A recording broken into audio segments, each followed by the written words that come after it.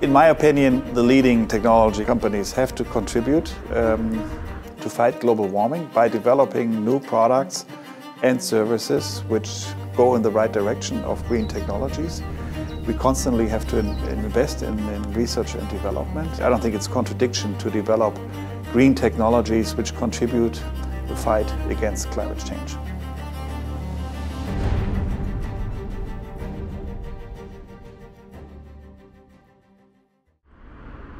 What makes Voith special is that we've been in place for 150 years. Voith was founded in 1867, already as a technology company.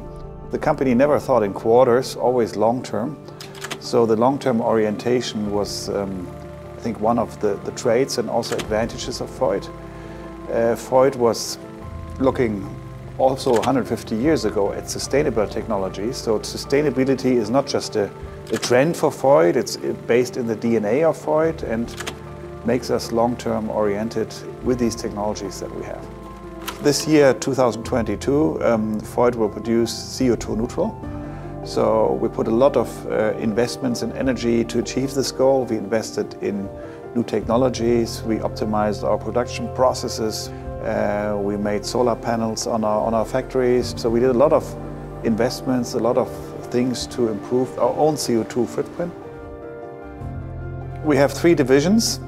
We have the division hydropower, we have the division paper, we have the division turbo, and all 3 divisions are positioned to live the DNA of Voith. I mean, hydropower is one of the renewable energies which are very important, which are becoming more and more important besides solar and wind, so it's a very environmental friendly source of energy. Paper is becoming a more and more resource for board and packaging. It's replacing more and more plastic packaging. And in the last division, turbo, we've been very strong in mechanical and hydraulic drivetrain systems, but now we're moving more and more into electrical. So in all 3 divisions, we are living the DNA of sustainable technologies.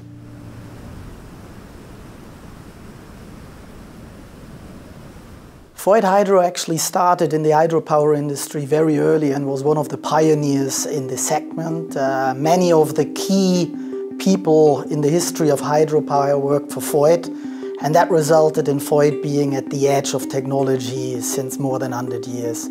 We also expanded globally very early, so we're active almost everywhere where you have hydropower. You see that hydropower really enables developments. To give you an example, last week I was in Kinshasa where they're doing a development for hydropower for a mine, and by ensuring that we can get capacity increasements compared to the old equipment installed, we can also ensure more electrification and thereby more development of industries in the region. The energy transition actually fits Voith very well, and especially hydropower plays an important role because it's dispatchable and it's a clean form of energy. So by developing new kind of turbines, for example fish-friendly turbines, pump storage turbines, we play an active role and try to play our part in this important transition. Voith Paper's positioning as a full-line supplier will contribute to sustainable papermaking. We provide everything from one single source, and our innovation and design to help to our customer minimize the carbon footprint as well as reduce water, fiber consumption in the process. Our environment-friendly solution increase production efficiency and lead to significant cost reductions. Technology is the heart of the transition. The most important topic for today, the paper industry, is to reduce energy consumption and CO2 emissions. The pathways to decarbonization consist of process optimization, disruptive technologies, digital solutions, as well as energy efficiency. Our customers who adapt and respond to the change will profit from this solution offered by Voith. Voith has been leading the industry by focusing on the digital technologies that empower papermakers. We believe there is a huge potential for papermaking 4.0 and digitalization to make the process more efficient and sustainable.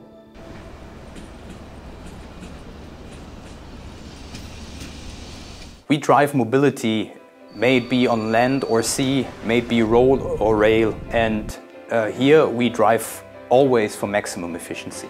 We're just about to launch our next generation for the well-known DIVA automatic transmission for buses.